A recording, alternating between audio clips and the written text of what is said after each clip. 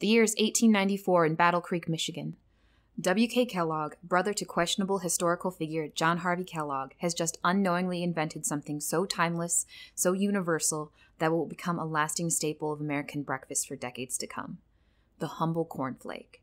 Simple to prepare and perfect for a new generation of American busybodies, cornflakes, along with Kellogg's other popular cereal brands, have become a major part of American popular culture. However, this story isn't about Kellogg's successes. It's about a failed museum that opened in 1998 and closed in 2007. It's about a factory tour without the factory, a roadside attraction built around hollow nostalgia. This is the story of Cereal City, USA.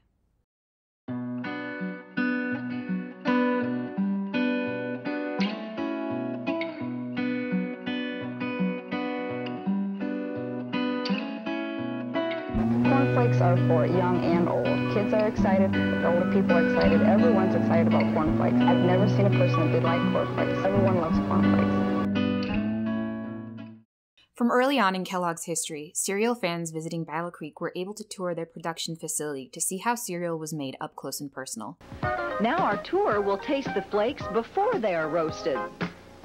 Thousands of people flocked to Battle Creek, creating a booming tourism market in the area. However, as the 80s approached, fears of corporate espionage from Kellogg's biggest competitor and next-door neighbor, Post Cereal, began to rise.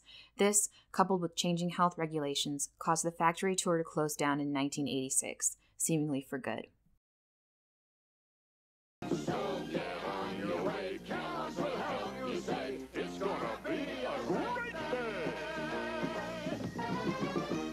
It wouldn't be until 1998 when Cereal City, USA would arrive on the scene, a $22 million, 45,000 square foot tourism destination.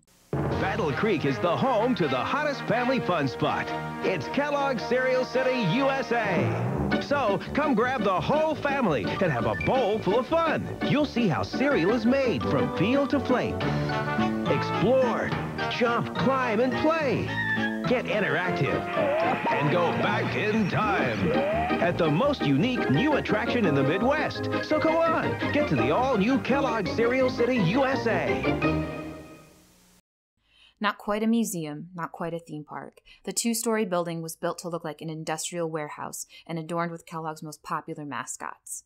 Its mission statement was to be a historical facility that conveys the development, growth, and global impact of the cereal industry in a fun, entertaining, and interactive manner. And we have Cereal City now. This is a new operation. I mean, this is it's only been in operation how long? When's your grand opening? We opened June 1st of this year to the public, and really it's been kind of sad. The factory tours of the Kellogg Company closed in 1986, so it's been quite a while since anybody's been able to come and see this production line and see how cereal is made.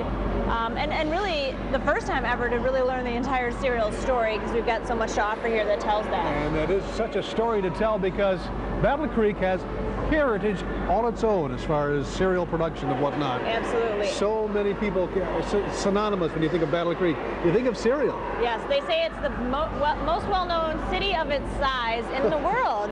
On the first floor was the factory store, the largest outlet for Kellogg's themed merchandise in the world, as well as the Bijou Theater, which featured a show called The Best to You Review.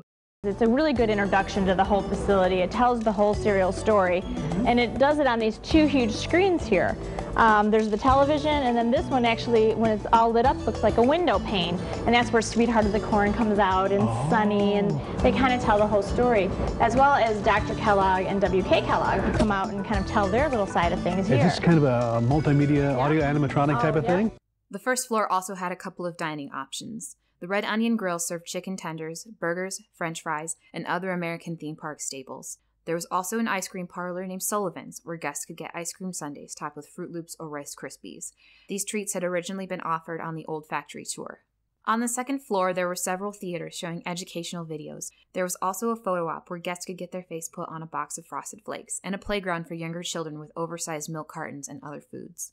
Lastly was the Kellogg's Cornflakes cereal production line, a walkthrough attraction where guests embarked on a self-guided tour through a simulated Kellogg's Cornflakes factory. This tour was a far cry from the original, featuring an abrasive cornflake mascot as a guide in place of the highly charismatic human tour guides of the past. The tour was short, impersonal, and above all, didn't show the actual production of cereal. You could still get the paper hat, You could still get the warm cornflakes, but they were simply put through a heater to simulate their out-of-the-oven freshness. It was all fabricated and fake. Disappointing to locals and underwhelming to tourists, feedback was almost immediately negative. Tourism review website Roadside America said it best in their article about the facility. Kellogg's Cereal City USA is a faint echo of a lost time, an attraction geared to getting Americans used to the idea of not seeing things being made. The production line was Kellogg's way of rekindling interest in their brand, but they quickly discovered that tourists, especially in the United States, weren't looking for simulations. Also, in the decade following the last factory tour, other local production facilities had stepped in to fill the void. This left Cereal City USA in a tough spot, competing with other museums, other theme parks, and other factories.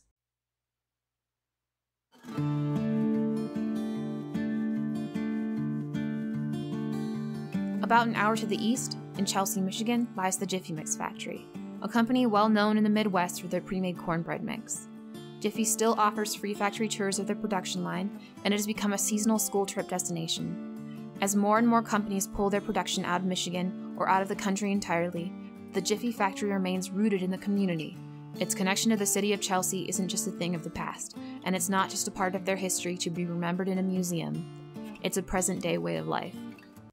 Just some food for thought. Cereal City USA was originally expected to draw in 400,000 visitors per year. It only managed an average of 86,000. In order to remain financially viable, the museum had to bring in at least 100,000 visitors a year, and as the 2000s arrived, it became more and more apparent that it simply could not. Cereal City USA had very little for guests to do, especially for families with older children, and the attraction didn't have enough draw to entice tourists from outside of Michigan to make the trip. In 2006, guest totals dipped even lower to 75,000, and in January of 2007, Cereal City USA was closed for good. Nowadays, Cereal City USA is all but forgotten. Very little footage and information exists online to document its quiet existence. Kellogg's bought the building outright from the city of Battle Creek, stripped all of their branding from it, and eventually donated it to the Battle Creek Public School System in 2011. It still stands today. First at 6 o'clock, Battle Creek is known as the cereal capital of the world, but now the city might be losing some of its Kellogg employees. 24-Hour News 8's Brady Gillum joins us live from Battle Creek. And Brady, how many workers are we talking about that could lose their jobs? Well, Brian and Sue, down the line, about 200 people could wind up losing their jobs here at Kellogg. The city of Battle Creek finds itself at a crossroads, with Kellogg's outsourcing more and more of its production and Post cereals having left the city years ago. Battle Creek is struggling with its image of being the cereal city. Similar to how Detroit struggles with being the motor city, or how Grand Rapids was the furniture city, and Flint the vehicle city. These places put their entire identities in the hands of corporations, and when faced with the opportunity for higher profits, these corporations began turning their backs on the cities and communities that were once their home.